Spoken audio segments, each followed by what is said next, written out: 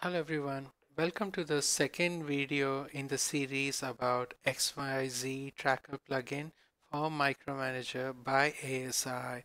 In the first video, we talked about how to install MicroManager, how to configure it, how to install the XYZ Tracker Plugin, and others.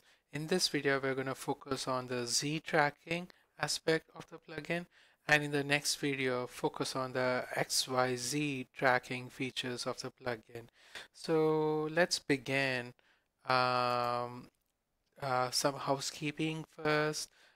Make sure the camera is running well. As you know, the plugin that only gives you limited control of the camera. It can only change the trigger and capture images. It can't really change the exposure time or gain or LED intensity. So you want to make sure everything's running fine. So what we kind of want at the end of it is a reasonably looking image. Okay, something like that, something that looks reasonable, good contrast, good features, uh, uh, turn off the manual, and something that has a reasonably high frame rate. I feel like at least 20 frames per second is needed. Anything below, you're not going to get, it's going to have a hard time tracking. Okay, everything's set up. Just for a general setup of the system I have, I'm working with an ASI RAM infinity microscope, and it's set up to have two optical paths. One of the optical path has the tunable lens and will be deterring that to get a focus change without actually moving the objective, and that has our point gray chameleon 3 camera, which is what the plugin will use to capture images and do XYZ tracking. The other optical part just has a tube lens and a center camera at the end of it. This is going to be your main data acquisition path. The plugin doesn't need anything from this camera, so it's totally yours, and you use it to run your experiments. Just to show you how it should look for you, uh, these two optical paths should be parfocal with each other. As I move the objective, the focus is changing for both of these images, and and both of them are in focus about the same point. There might be a micron here there, but on the whole they need to be parfocal. So that's important for best Z focus or Z tracking. And for X and Y tracking, it's important that both of these have the same field of view. So as you see, they're not exactly centered to each other, but they're mostly there. That's what we want anymore. And then the plugin's gonna try to keep the sample in view with this camera, and if the field of view doesn't overlap, this your main data acquisition camera is not going to have the sample in view at all. So it's best to have both of these parfocal and the same field of view. So this, I'm using a manual input device, a knob, to move the objective, and as you see the focus is changing for both, but the tunable lens is only on this optical path.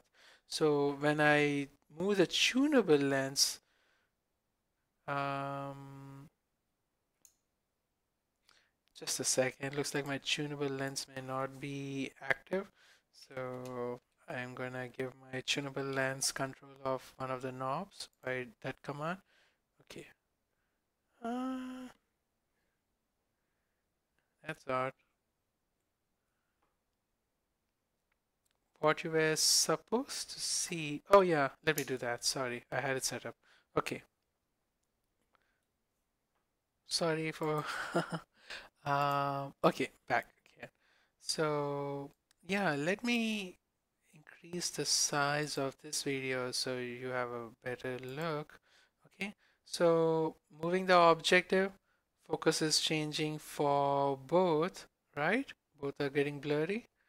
And when I just move the tunable lens, focus is only changing on this image because it's only on this optical path.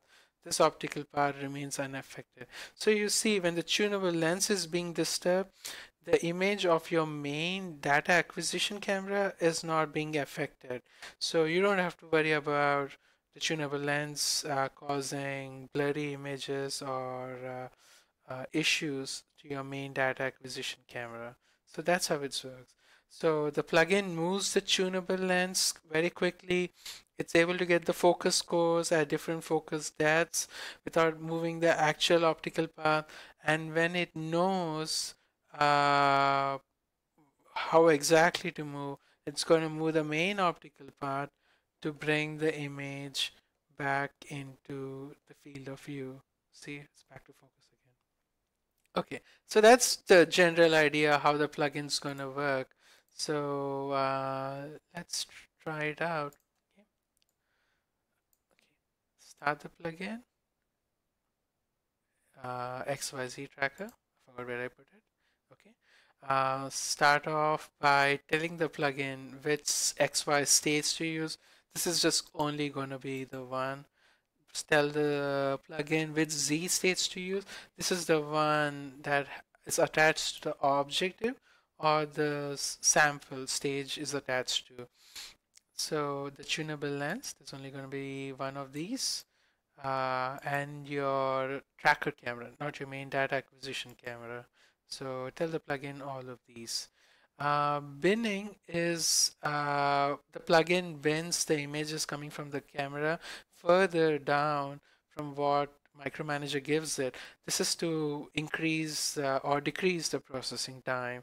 And only after this binning, the image is passed on to the focus calculating routine and also the XYZ tracking routine. Up image scale has to do with the size of the up image window.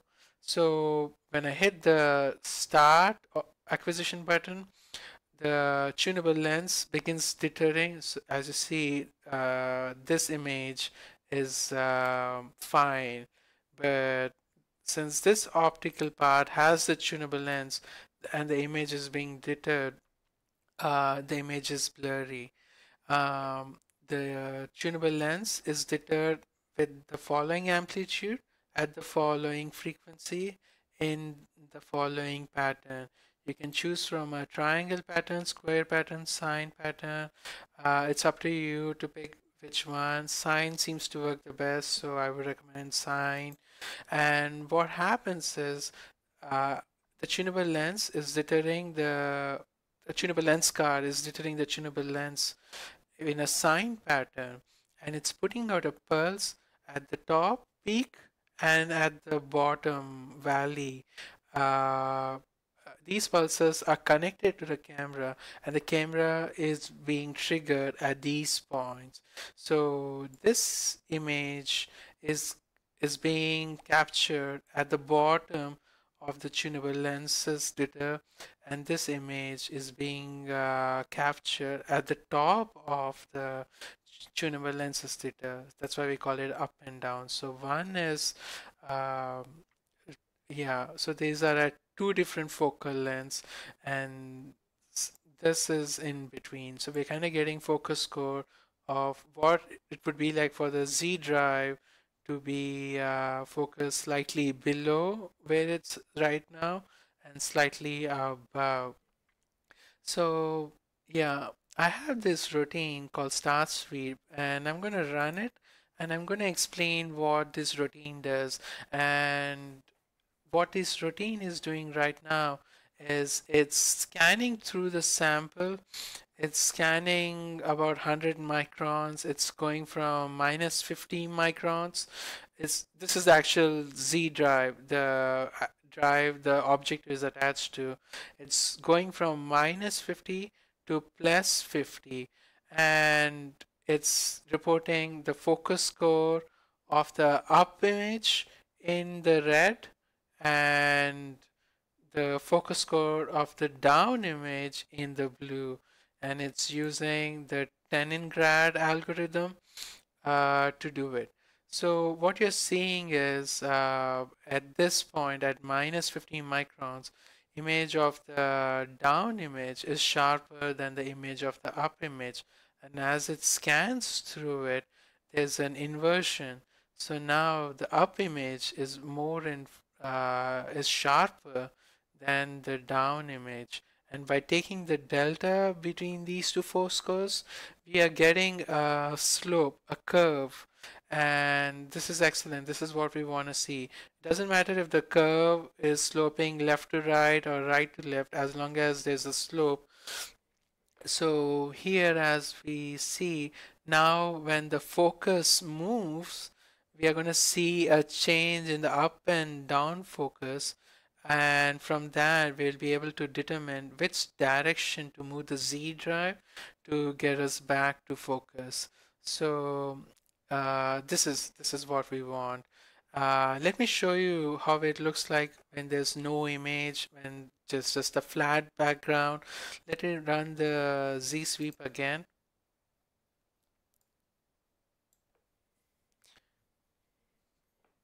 Cool. And what you're gonna see now is just a flat curve. Look at the delta, it's pretty flat. And that's because the up score hasn't changed and the down score hasn't changed, because we're just looking at background, right? There's just nothing in there. So now when the Z position changes, there's nothing noticeable. The focus scores haven't changed.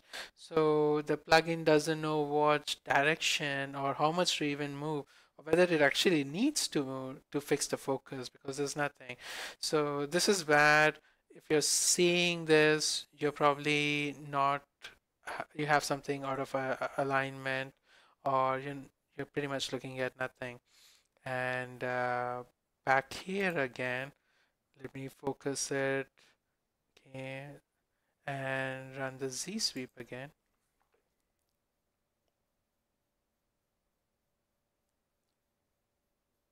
Yep, it's yep, the nice slope is back. This is excellent. This is something we can work with, and let's see how it does. So now you can imagine. Okay, so we started off at 0 position, right? So that's our delta. So that's what it's being reported back. So you can even see here at 0 microns, 1.5 million something, so 138 million. So that's about that. So you're right here. Okay, let me run a quick calibration. This is a small routine. It takes the readings at the current position, moves 5 microns, takes the readings again, and from that it's able to determine what the slope is, whether it's going from left to right or right to left, and sets the polarity up, and it's figuring out other information like minimum delta. This is the minimum delta the stage or the plugin should see before it applies correction. It's meant to prevent tiny adjustments or unnecessary adjustments when there's not enough signal to determine anything. And minimum focus score, this is to prevent it from focusing on background. So let's see how it does. So you it's in idle mode, sorry, ready mode, and you lock it. In ready mode, it's able to detect the corrections, but it's not applying it. And when you lock it, it's now applying corrections. So we're at that position. So say, let me see if I can get everything we want to look at in view. Okay, so now when I move the sample, the delta is changing. So that means the delta is falling or increasing, and the Z is moved to compensate. So let me show that again. Unlock it. Make sure everything's in focus with respect to this image here. That's your data acquisition camera, right? You want to keep that in focus. Okay, I'm gonna lock it. Okay, the focus score was zeroed using this offset. This offset was increased, and so that we get the least delta possible. And now as I move the stage, I created a slight inclination in the sample by putting some masking tape and causing the slit at a slight inclination. And as you see, oh well, I'm actually, yeah, okay, there we go. Because there wasn't enough minimum delta there. Now as I move around, uh, Z is changing to keep the sample in view.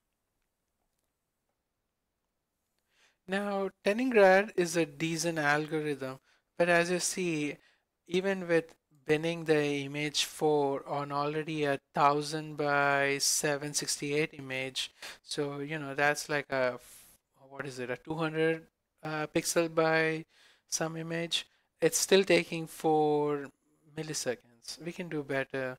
So there's another algorithm, Volat, that's much faster. So when I change the Z algorithm, I need to restart the acquisition for settings to take effect. So change that. As you see, the focus scores are different now, and that's changes from algorithm to algorithm. It doesn't mean it's a bad or good algorithm. It's just that it reports the focus scores in a different way. Here's another algorithm, sharp edges. It reports the focus score. Um, that's R. Let's see. Yeah, he has sharp edges and it reports the focus score in like decimal. Doesn't mean it's a bad or good algorithm, but each algorithm reports the score differently. And so whenever you change the algorithm, you want to restart the acquisition and also do a calibration too. So let's go back to Valat.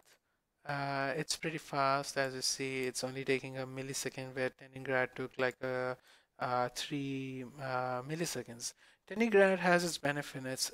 It's immune to intensity variations, so it has its uses. But in this case, where the intensity is pretty even, Volat's good enough. Okay, so I'm gonna focus in this image, for this image manually, zero it, run the Z sweep, see how we are doing here.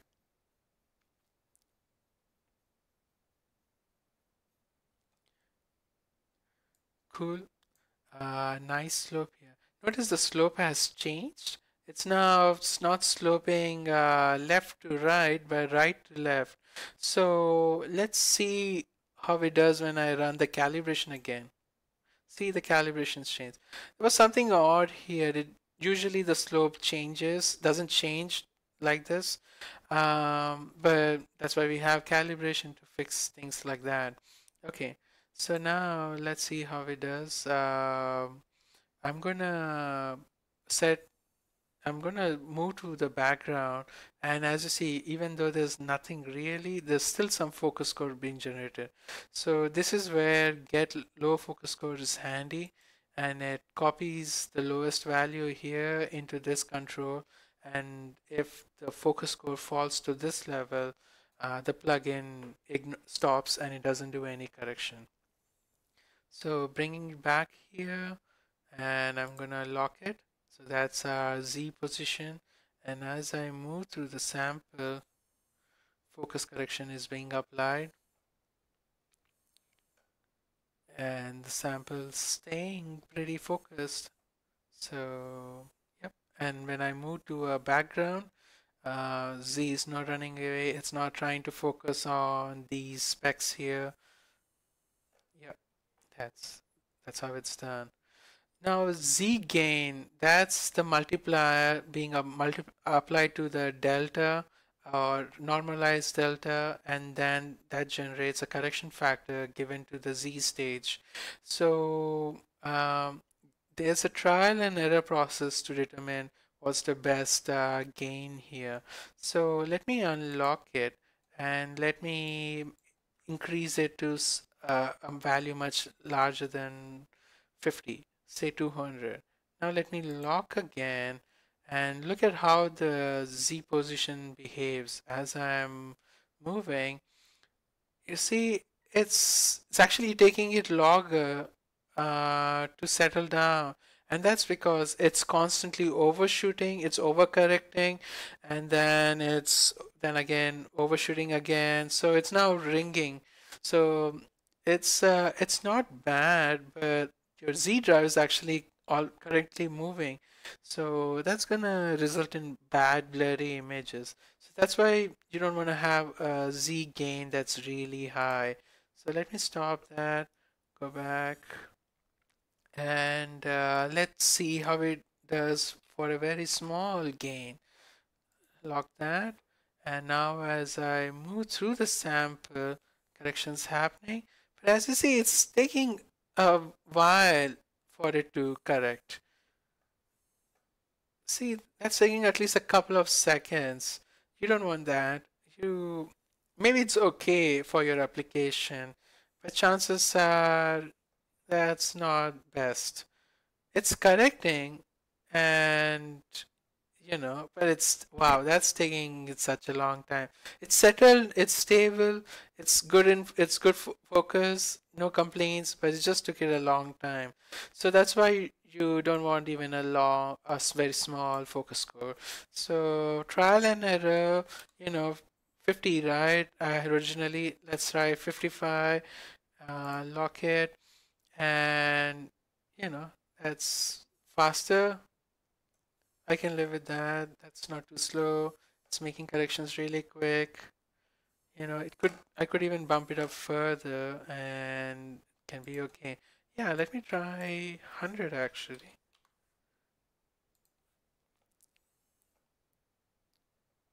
Yep, that's pretty responsive. See that it may be just slightly over. I see it go back and forth a bit. So maybe 100 is just a bit too much.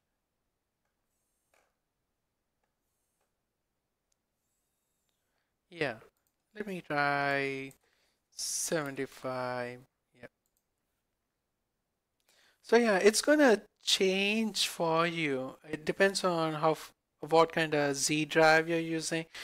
Chances are, if you're using an ASI LS50, the same numbers might work for you.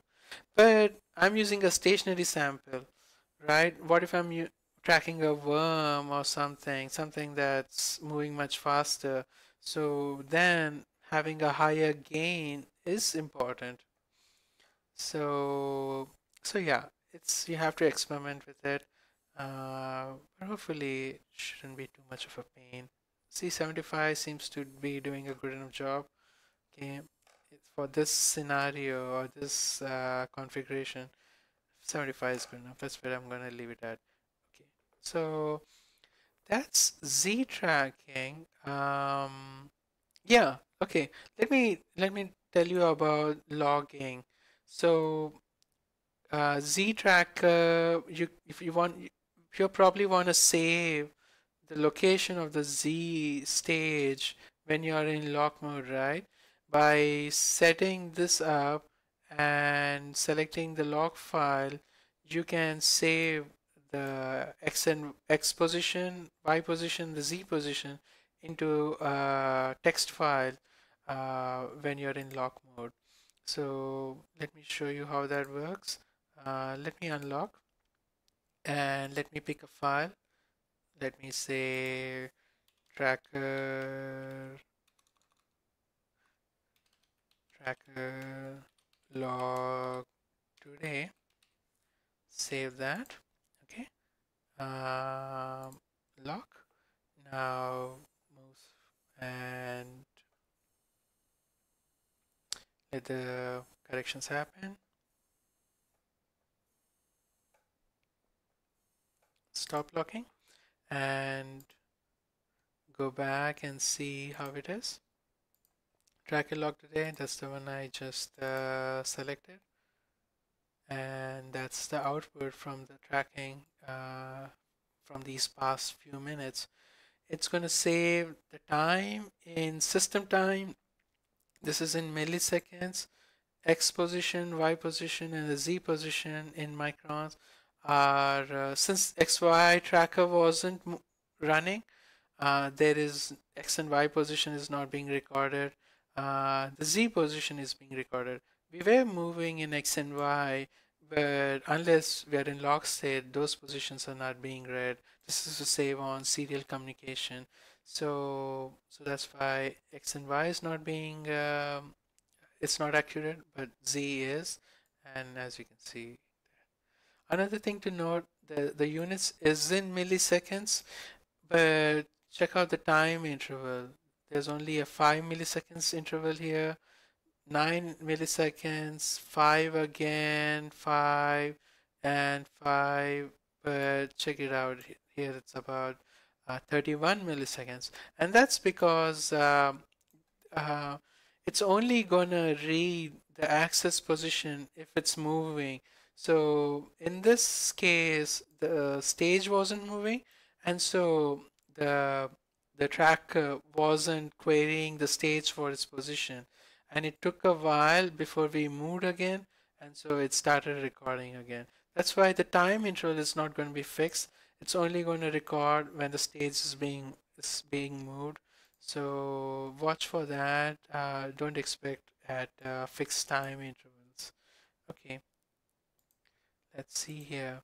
Oh yeah, for more information on the plugin itself, check out the manual.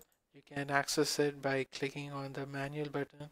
It launches your browser, the default browser on your computer, and go to the asi.com/docs/ASI XYZ Tracker Plugin. The manual talks about how to install the plugin and other things. Um, then detailed information on each of the tracking routines. These are the X and Y tracking routines. Then yeah, these are the Z tracking routines. They're pretty similar. Volat should work for most scenarios, if not Teningrad. These are fast and work well. And then description about each control in much more detail than I have given in this video. Let's see if anything else I'm missing. Oh yeah. Uh,